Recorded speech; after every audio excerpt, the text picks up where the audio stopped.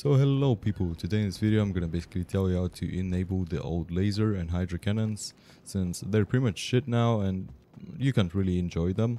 So if you don't like them, you can pretty much continue watching this video. So I'm gonna mention right away that this is considered modding, this is considered hacking. So like if you fear getting banned, then don't really use this, but I can pretty much say that this is undetected. I'm using it on my main account and this hack is not really doing anything, just changing free values, so it shouldn't be an issue. So the first thing we're gonna do is we're gonna open our browser and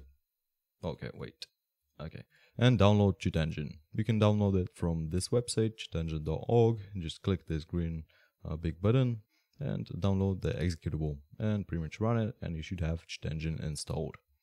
So the next thing we're gonna do is we're gonna download this little script from Unknown Cheats.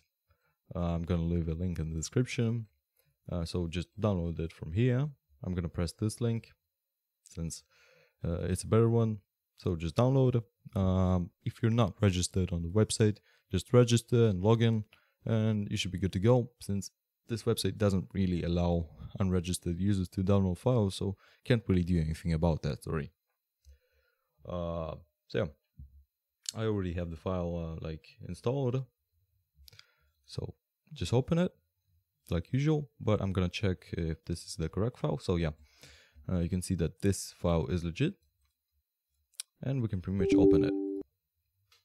Okay, so we've opened the file. As you can see, this little table popped up and you can pretty much use this now. So as you can see, these values have popped up and you can pretty much change them, but we're gonna do a simple thing, which is pressing this little on off button.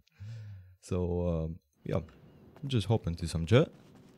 I'm using the laser right now. I'm gonna check if the cannons are still shit.